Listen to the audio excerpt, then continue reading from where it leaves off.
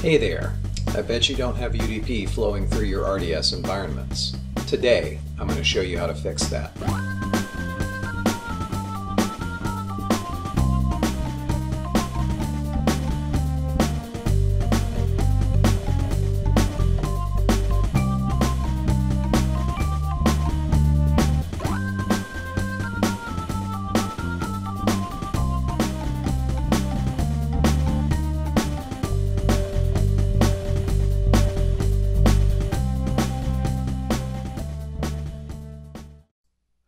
So what's the big deal about UDP? Why do you need to get it working in your RDS environments? Well, as you can see by this graphic, Microsoft prepared around the time they first introduced UDP as an RDP transport protocol. UDP allows a terminal server to transfer more data across the wire in all scenarios. It's especially helpful in lossy or high latency connections, the type your boss likes to make with a cell phone and laptop at the lake house. So for best user experience, you need to make sure it's set up correctly.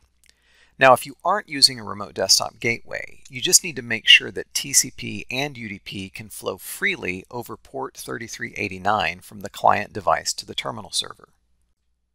That said, you don't want to just hook your terminal servers up to the internet with port 3389 open.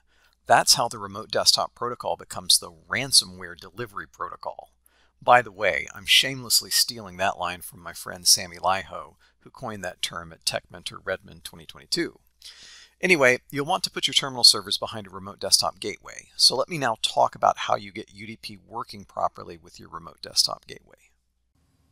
If you're a small to medium-sized shop, you probably only have one remote desktop gateway. That is to say, you're not running your RDS deployment in high availability mode.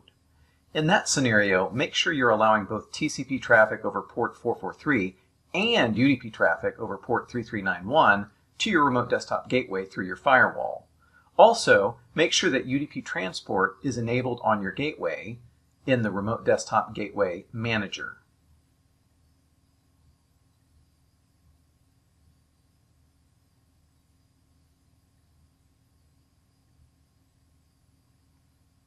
Also, make sure that the Windows firewall on the gateway server has the exception enabled to allow UDP traffic to the gateway over port 3391.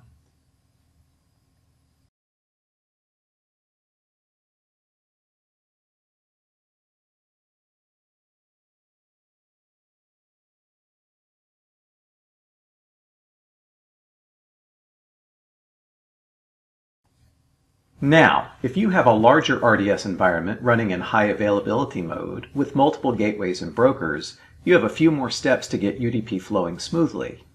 You'll want to perform the same steps we just did on your individual gateways to make sure they'll deal with UDP traffic on port 3391. But you'll also need to configure your load balancers to handle UDP, and this is where it can get a bit tricky. In my lab environment, I have a Kemp LoadMaster virtual appliance running on Hyper-V. I'm biased. I love Kemp, and I think they make the best load balancers for remote desktop environments. They make rack-mounted hardware appliances, plus virtual appliances that work on Hyper-V and in Azure. Plus, if you want to try them out, they make a free version that's limited to 20 megabits per second of traffic. All that said, the principles I'm going to discuss here will be fairly common to most load balancers in general.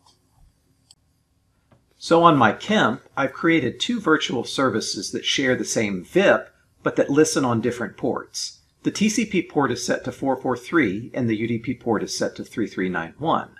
Both are working over layer 7. I like using layer 7 because it allows me to turn on transparency, which means I actually see the global IP address of who's logging into my gateways, as opposed to just the IP address of my load balancer. This is key if you want to have a better handle on security, and our Remote Desktop Commander Suite software can report on and geolocate your client connections if you have everything set to layer 7 with transparency.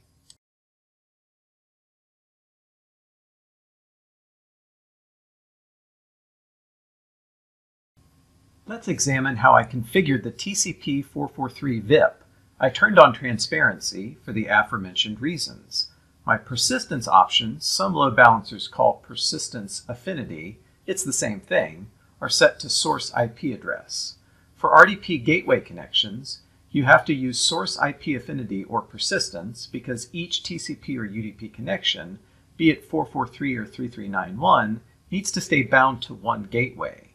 That said, one gateway in the pair can be handling the UDP connection and the other gateway can be handling the TCP connection. That works fine.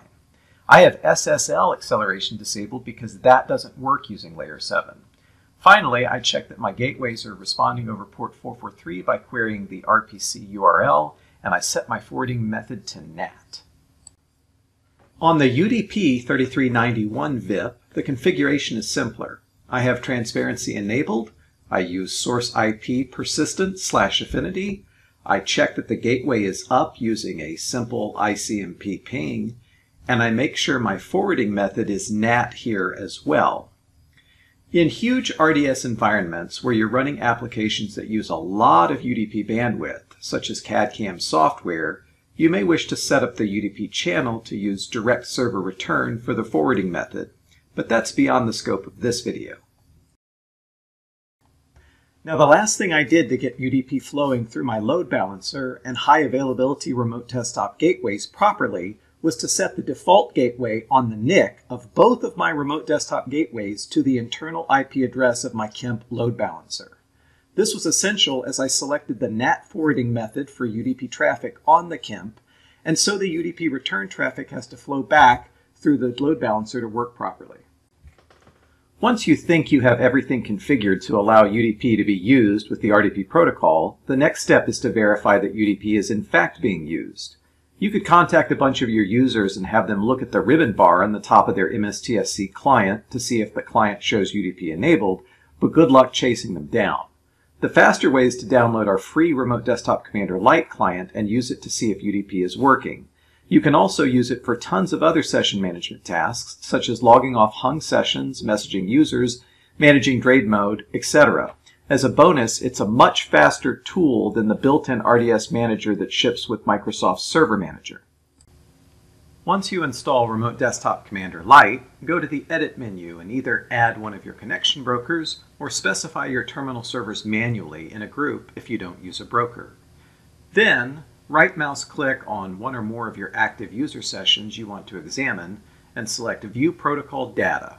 The resulting dialog will show you if the user's session is using TCP transport only or if it's using TCP and UDP transport. While you're here, you can observe lots of other cool metrics like the network latency of the client session to the server, the user input delay in the session, which might point to an app misconfiguration or something else slowing down app responsiveness, and the network loss and retransmission rates.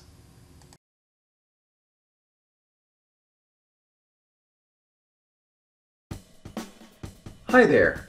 If you'd like me to make more of this content, please do one of the following. First, like this video and click the notification bell below to subscribe to the RDP Hard channel. Second, download my company's free Remote Desktop Commander Lite tool to help you manage sessions on your RDS and AVD farms. It's more powerful and much faster than the built-in RDS manager. Third, consider purchasing my RDP Own book on how to secure your RDS environments. It's only $9.99 on Amazon Kindle. Fourth, start a subscription to one or more of my company's commercial RDS and AVT monitoring and management tools. We offer very affordable monthly subscriptions you can use for as little or as long as you need. I think you'll find we deliver more value than just about any other RDS monitoring tool in the marketplace. Thank you. See you on my next video.